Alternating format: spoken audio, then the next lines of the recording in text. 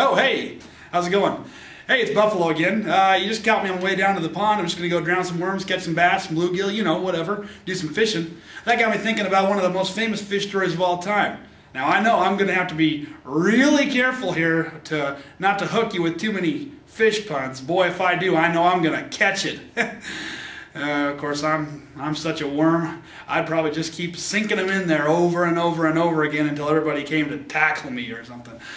Of course, I'd fly out of there so fast you'd never get caught up with me. But unless you, if you had a giant net and everybody was all coming at me from all different angles and I wouldn't know what to do and I'd just be crying out for mercy and you'd, yeah, crying out for mercy. Mercy.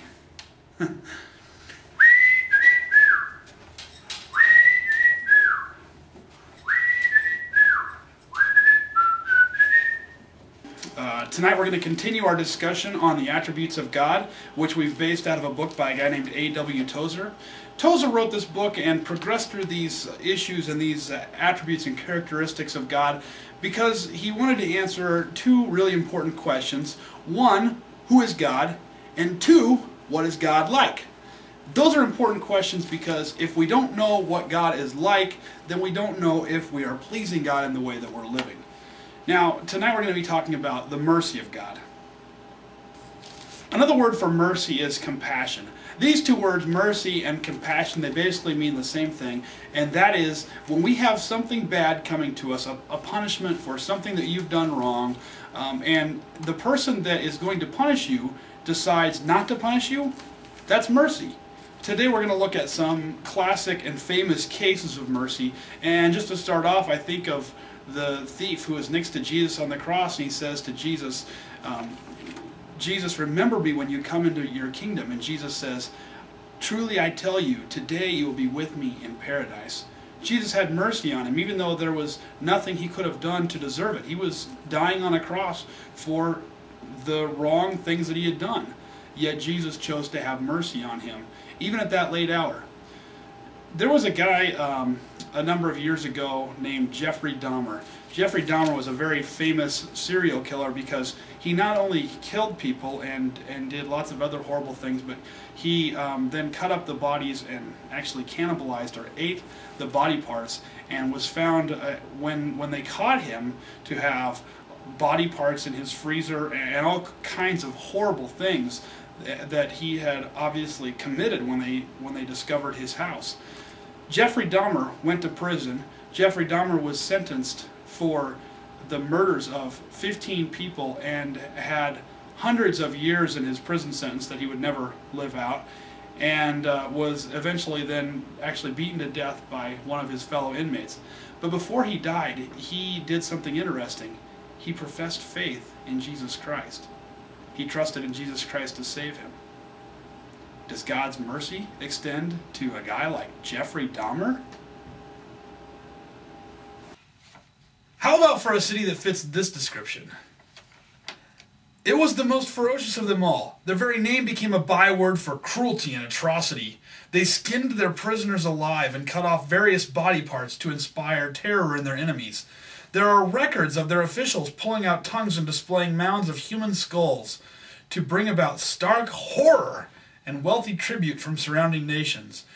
Nowhere are the pages of history bloodier than in the records of their wars. The nation that they're talking about, and the city they're talking about, is Nineveh in Assyria. Now, Nineveh, as you may know, we find in the Bible in the book of Jonah. Jonah was called to go to the city of Nineveh and to tell them to repent or God was going to destroy them. Well, Jonah goes the other way. If you look in your Bible in Jonah chapter 1, we see Jonah go in the other direction. Why does Jonah go the other direction? This is an important question to ask when we're reading through the Bible. We should always ask the question, why? And we don't know yet as we're reading through this, but we find out some clues in the next couple of chapters that tell us why that is. In chapter 1, Jonah, when he's told by God to go to Nineveh, goes the other direction. In chapter 3, when God gets his attention, of course, by being thrown into the raging sea, which instantly becomes calm, and Jonah is swallowed by a great fish. And after that happens, he goes on his way to the city of Nineveh, where God told him to go in the first place. Jonah goes to the city of Nineveh and doesn't even really give them a chance. He gives this quick little 8-word message to them: "Yet 40 days and Nineveh will be overthrown." He doesn't, in this, at least what we have here, he doesn't tell them there's any hope for them. But what do? The king declares that everyone from the greatest to the least should put on sackcloth and fast and refrain. That means refrain from eating any food. As they're doing this, the king and all the people become humble before God, and God hears their prayer, and he decides not to destroy them.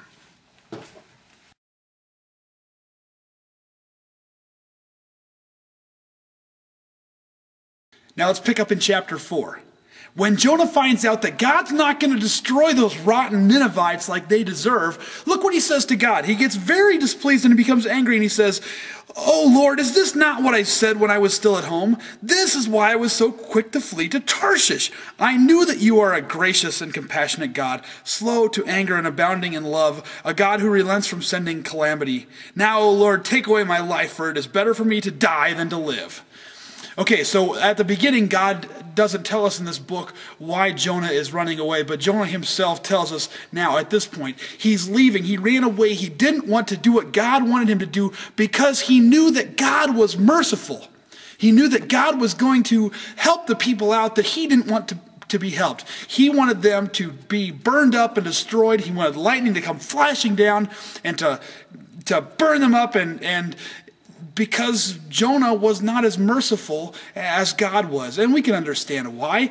These people were terrible people. They are among the worst recorded people in history. But God had enough mercy for them. Okay, let's keep going in chapter 4. God says to Jonah, "Jonah, you got any right to be angry?" Cricket, cricket. No answer. Jonah doesn't have anything to say because he knows that he doesn't really have a right to be angry. Okay, so Jonah then goes outside of the city, and he finds a place to sit in the shade and wait to see what's going to happen, because he still thinks that maybe God is going to destroy Nineveh, even though he knows that God has saved Nineveh. So as he's out there, God causes a vine to grow up, which makes Jonah happy, and he's feeling pretty good about himself because, after all of his needs are taken care of. And a little bit later, God sends a worm to come in and chew the vine so that the vine dies.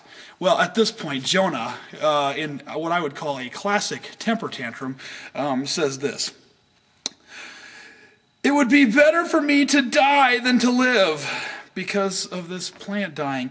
And God said to Jonah, "Do you have a right to be angry about the vine?" Now Jonah has an answer for God. "I do. I am angry enough to die." But the Lord said, and follow along if you have your Bibles open, verses 10 and following, "You have been concerned about this vine, though you did not tend it or make it grow. It sprang up overnight and died overnight. But Nineveh has more than 120,000 people who cannot tell their right hand from their left, and many cattle as well. Should I not be concerned about that great city?" In a sense, what God says is this: Jonah, remember the fast that the king put the people on? Listen. Listen. Listen. And Jonah leans in, and what does he hear?